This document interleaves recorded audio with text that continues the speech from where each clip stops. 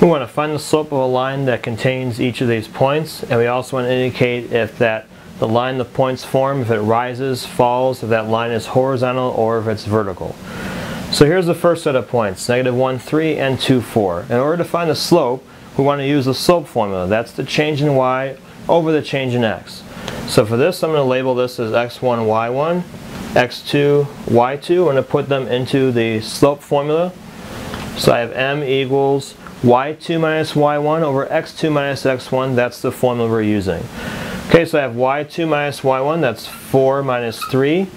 And then for the other one, I have 2 minus -1. Be careful with your negatives there, we have a double negative. That's going to give you 1 on top, and the bottom, it's going to give you 3.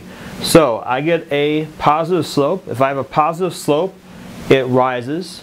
If I have a negative slope, it's going to be falling. So in this case, I have rises, because as I go from left to right, the line is going to be increasing or going up. That's what we say it's rising. Next, we have these set of points. Once again, I'm going to label them x1, y1, x2, y2. I'm going to use the same formula again, the slope formula. Change in y over change in x.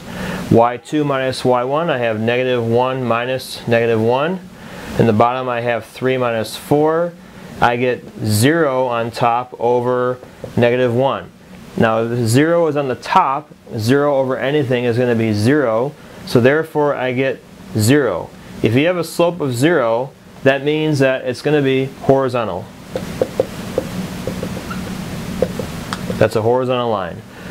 Last one. Each of these, I'm also going to do x1 and y1, x2 and y2.